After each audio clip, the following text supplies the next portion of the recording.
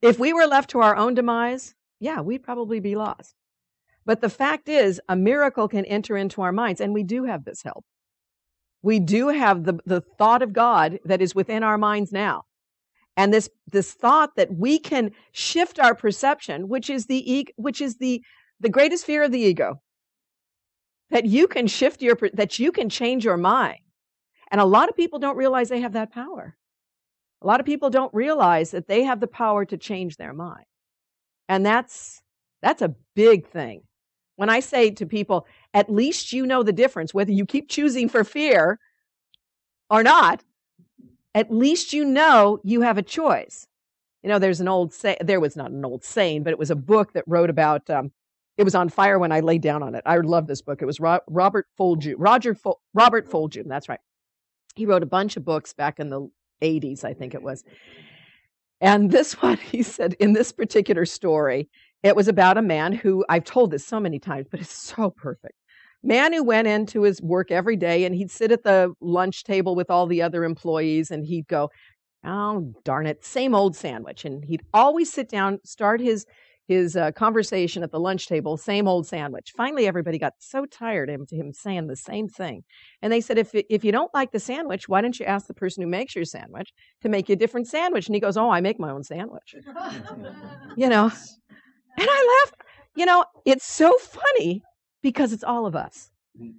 We sit there complaining about this. I know people, I always hear the same thing. Same old problem, same old problem, same old problem. Well, we make our own lunch. We keep going down the same old road, expecting a different result. What's the definition of insanity? We all know it. Doing the same thing over and over and expecting a different result. Doing the same thing. You can't do the same thing and expect a different result. But when you know you have a choice, I have a choice for love or fear. I have a choice to continue the inane thought that, and what you made a great point, Taryn. What's happening right now? Organized religion is falling for the first time on demise in this country, right? Nobody wants to go to it. Young people go, this doesn't make any sense.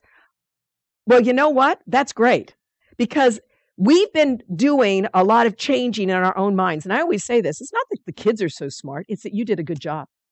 Each and every one of us who are older have done a good job of changing our minds. The process of healing our perception, the process of no longer going down this ancient learning that really makes absolutely no sense. And we're beginning to change our consciousness. And because we are, starting in the 60s, and even before, I'll give my parents some credit about that. You know, they've been changing they're standing on our shoulders. So right now that they say, I don't like religion, good for them. I see what they're saying. I think if they picked up A Course in Miracles, they go, wow, this makes a lot of sense. But the Course does an interesting thing, which would irritate the heck out of young people today. It uses Christian thought, but here's the beauty of it, in an entirely non-Christian way. It's a great mixture of Western terms in an Eastern thought. So to me, it was meant for this world, this society, this culture, to help lift us out, not to throw away Christianity, but to transform it, to replace it with the truth, to take these things like sin and salvation and penance and suffering and transform them so that they can be enlightenment ideas to us. To take the idea of a miracle and not say it's out of your reach, but to say it's within your reach every day by your change of thought. Wow. Wow. Because most of us say, if I could just change my thinking, that would be a miracle, right? And that's what it's saying here. Change your thought from fear to love through the power of the Holy Spirit. You've got a mighty God, you've got a mighty helper, and you're a mighty spirit. If we would just get up every day and remember, I don't have to follow this path anymore. I don't have to make that same lunch yet again today. Come on. You know, we do it. I see myself do it. I see the rut. You know, we're like driving. You get into a rut. You ever had your wheel get in a rut? We used to live up on a hill up in Oregon. My parents, it was a gravel road. My dad spent so much time talking about re-graveling the road, getting all the neighbors to put in money to re-gravel the road. Why is that, do you think? Lots of rain, lots of snow, lots of ruts. He was in a rut all the time. He just hated it. He'd be driving all, you know, the car, a tire gets in a rut, it's a mess, right? It's hard to get out of. And it can really throw your driving off. So he was always trying to clean up that rut. I see myself. I see when something happens, I find myself easily falling down into that rut, whether it's a rut of anger, a rut of justified attack, justified upset, because there's a lot of things in this world we can be justifiably angry about. But it's a rut. It's a rut that we are used to. It's a comfortable old rut. It's easy to get into, hard to get out of. And it's a rut that keeps us from our higher truth, keeps us from our happiness, and keeps us from the awareness of love. So when we find ourselves fallen into that rut yet again, we need to bring ourselves back in alignment with the truth. God's will for me is, no. God's will for me is perfect happiness. No. God's will for me is perfect happiness. That is not denial.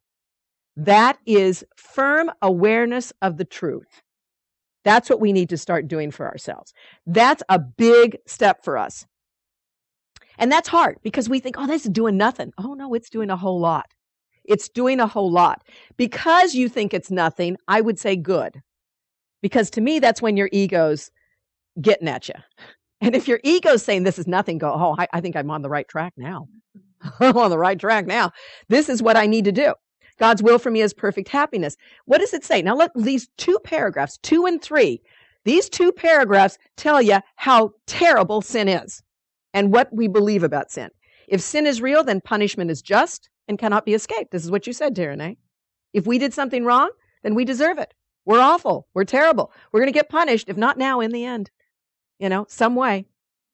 It says, salvation thus cannot be purchased, but through suffering. Okay?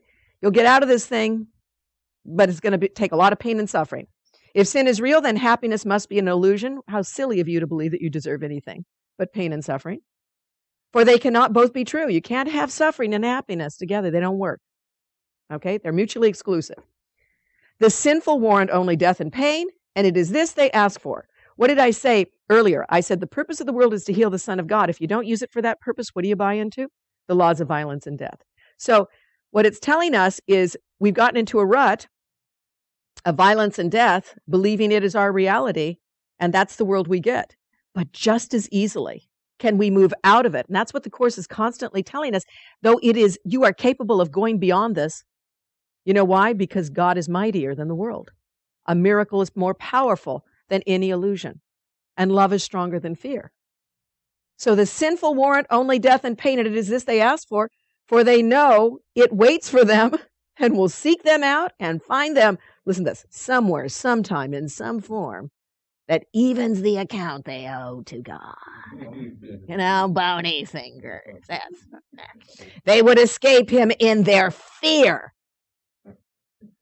And yet he will pursue. And they cannot escape.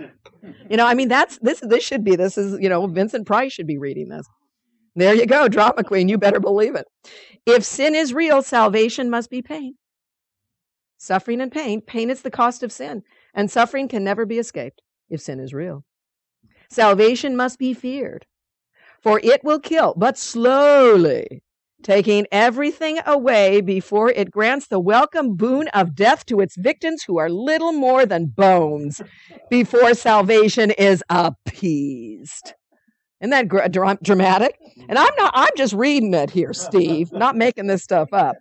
Its wrath is boundless, merciless, and wholly just. And haven't we heard that? For all you've done, you must die. That's the God that the ancients believed. Why are we doing this now? You have a brain.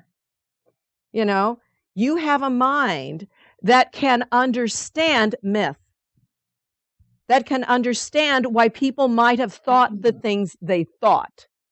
And you have a heart, from what the Course is saying, that affirms to you what really is the truth.